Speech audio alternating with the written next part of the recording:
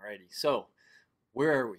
Well, we've followed visual information as it came in through the eyes, in through the retina, ultimately back to the brain.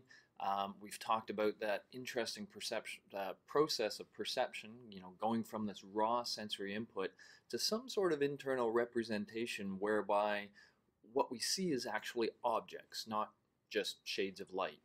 And not only do we recognize the objects, but we also get a very good idea of where they are in relation to each other. And so, now let's imagine that happening, say, with all five senses at once, because at any given time, you are getting stimulation from all five, and from, in fact, six. That proprioception we talked about, a sense of where your body is. We're getting input from all of that all of the time. Now, here's the interesting issue when it comes to humans.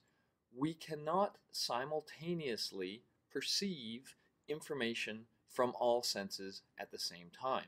In fact, it seems like we cannot even simultaneously perceive all information from one sense at the same time. So even vision, if we think about vision and stick with vision, look at all the things that are around you at any time. But as you look at all the things that are around you, notice that really you're only looking at one thing at a time. You're only consciously perceiving one thing at a time. Yeah, there's other things in the periphery, but we literally have this feeling of moving our attention around, and what that's about is selection. Selecting certain, in that case, visual stimuli to preferentially process. And that's, why do we have to do this? It just seems to be, a limitation in our system. It would be probably really advantageous if we could process all of the information really richly, but we just can't. So how do we do the selection, and what happens to the information that we don't select? That's the topic for today. Okay. So here we are, week 3, lecture 6, selection. The first thing I want you to do, just to kind of introduce the topic to you, is to follow this link and just follow the instructions of the video, and then come on back. All right, so go for that. All right, welcome back. Well, I don't know if that worked for you. It works for a lot of people.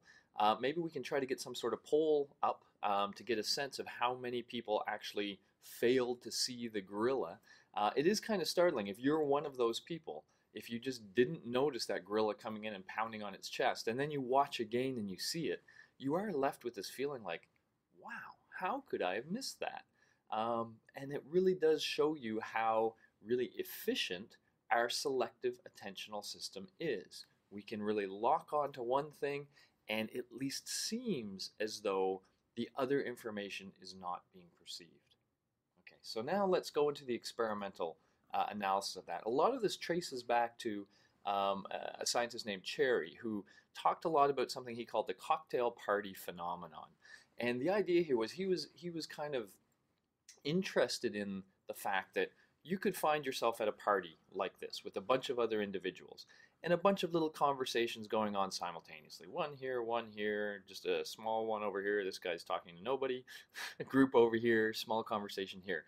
All these conversations, we seem relatively able, let's imagine this person here, relatively able to attend to the people in our conversation while blocking out the other conversation. So this is a selective attention kind of context, an auditory selective attention context. But what Cherry noticed is it seemed to him that, let's say this was Cherry and he was talking to this woman. Well, if these people mentioned his name, let's say, it felt like he noticed that. So he had this sense that really, to some extent, we're processing everything. But we only are attending to one, but the other stuff is still there, and if it's relevant, it grabs us. Okay, is that true? Well, this was studied largely using a task called the Dichotic listening task. So literally, Cherry tried to kind of replicate that cocktail party context. So he would have participants wearing headphones where you could independently control the message sent to the left channel and the right channel. And their task would be something that's called shadowing. So specifically, you would take one of these channels, and in this case, it's showing, the channel to the right for us. It's obviously to the left for the participant. But that channel would be called the attended channel. And what the participant would be told is, whatever you hear in this channel, repeat it. Okay, so he's hearing President Lincoln often read by the light of the fire, so he's just reading along with everything he's hearing in this ear, ignoring everything he's hearing with the other ear. Okay. So the question is, what happens to this information? Is it just completely blocked out? Is it just filtered out at a very low level? And in fact, some of the early studies suggested it was. There's some famous studies by a scientist named Broadbent, and Broadbent played with things like the following.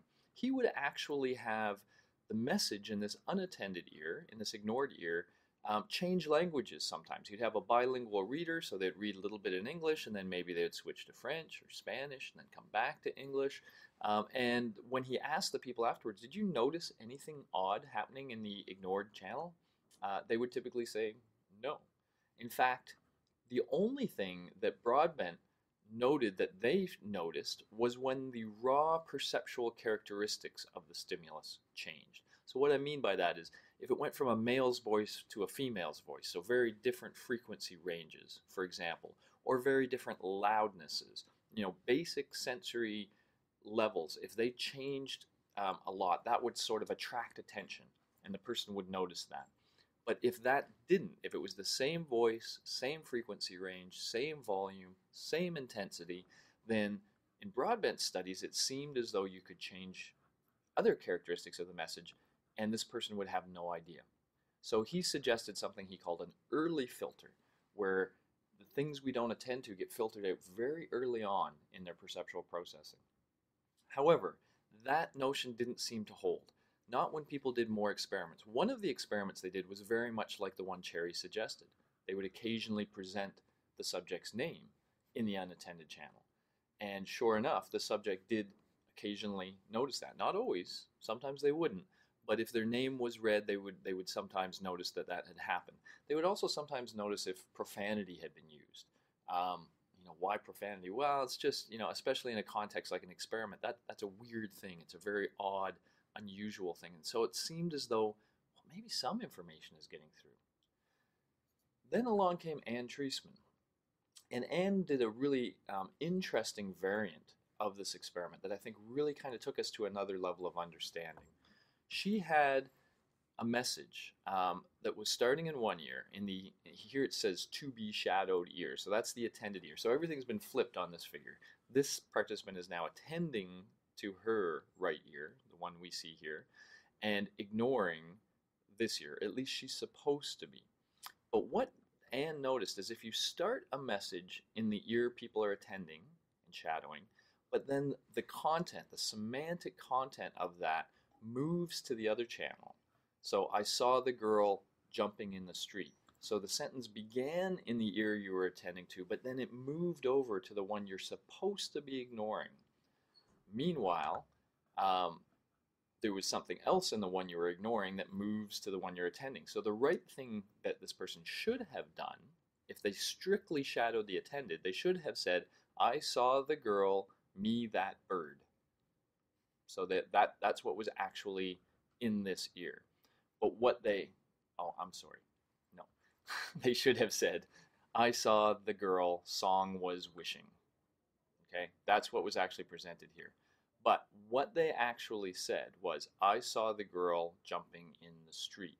And then they would often go, oh, sorry, because they had gone to the wrong ear. They had followed the message from the attended ear to the unattended ear and continued it on, and then noticed, oh, I'm not supposed to be shadowing this ear, and they would go back. Okay. Now, why is that important?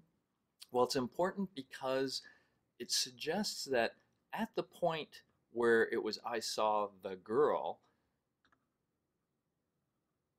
the participants knew what the message had been, and they somehow were processing this unattended one enough to know that the proper completion to the sentence, the proper semantic, the meaning of the sentence, was the one that went over to the unattended ear. So they followed it, and the fact that they followed it meant that they had to know that it was the better ending to the sentence.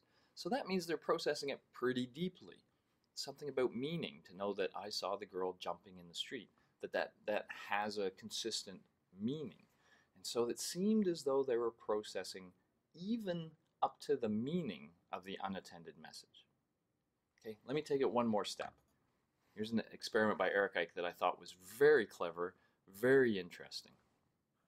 Again, dichotic listening. But here's the twist.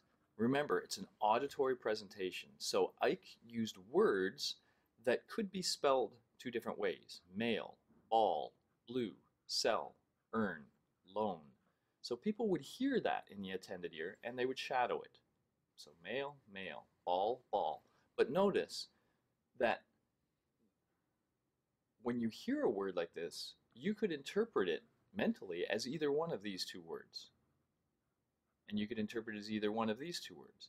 Now, at the same time as this word, and it is really just one word, male, was presented in the attended ear, a word was presented in the unattended that biased towards one or the other meaning. So letter kind of suggests male as in, the mail that comes in the mail. Cry biases you towards ball.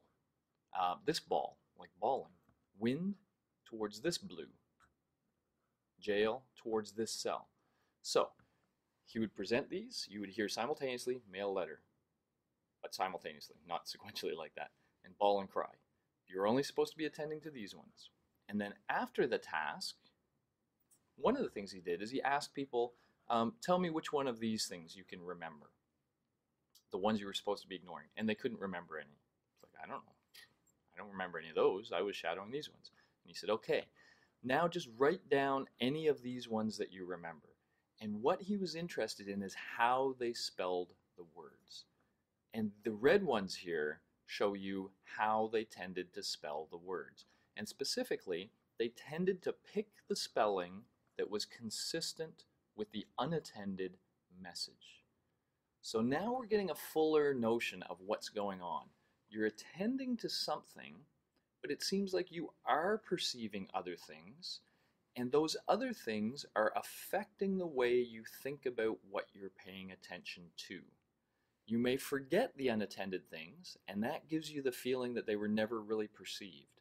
But in fact, they were, and they were biasing the way you think about what you're attending to. A little complex. Let me try to tie this up in a good real-world example for you. And I think that example is body language. And if you kind of think of, text versus a real conversation, what's the difference? Well, both contain information, verbal information. But when you're really talking to somebody, that verbal information also has this. It has all this nonverbal communication, has facial expressions, has smiles or grimaces, has, hand gesticulations, all of these other things happening. And all of those you would probably never remember after you talk to somebody. You probably wouldn't remember specifically what any of that nonverbal stuff was. But again, the claim is you're listening to the words, and that all of this nonverbal will bias the way you think about the words. So for example, do you believe this person's being honest? They're saying something to you, but do you think that they're being honest? Well, if you don't, it's probably not because of what they say, but it's because of how they say it. And you may not even be aware. You may not be able to say, no, you've been flexing these muscles while you're telling me that, and that suggests fear and deception. The real clever people could do that. There was a show called Lie to Me once where that was the guy's thing. You and I can't do it that way, but we can still feel it, and we can still just say, yeah, you know what? I'm not buying it. I don't believe you. I'm not sure why, but I don't believe you. That seems to be how we process the world. Focusing on the attended, unattended nonetheless affecting the way we think about things, and then seemingly disappearing. Kind of fascinating, kind of cool. I think it's kind of cool, but I'm a psychology geek. I'm hoping you guys are becoming psychology geeks as well. Here's some follow-up. Now, it's so hard to cover psychology in these quick little bites. There's a lot more to perception and to attention and selection than I'm going to be able to do. So I wanted to push you. These two are fascinating. This concept called change blindness. What it will show you is that even the stuff we're paying attention to, we're not paying attention to every aspect of it. And in fact, sometimes some radical changes can happen. So in some of these experiments, a person is talking to one person, and then we pull a little trick on them, and we swap the person they're talking to. And very often, they don't even notice that the person they're talking to has changed. They can be blind to change, even for things they're paying attention to. So there's a demonstration of this in a laboratory kind of context, and then there's a demonstration of this in a real world kind of context, and they're really fascinating. Here's a little bit more about body language to follow up on that last point. She's an expert on body language, and gives you a good sense of how lie detection, for example, occurs. If you want to try a dichotic listening task, here's a website where you can kind of give it a go, get a feel for what it's like. And here are just some more interesting demonstrations related to perception and selection. So all of these meant to give you a much more palpable, real experience with some of these concepts we've been talking about. All right, next lecture, consciousness, self-awareness, and how we can experimentally tap it. Not just in humans, but in animals too. All right, I hope you're back for that one. Have a great day. Bye-bye.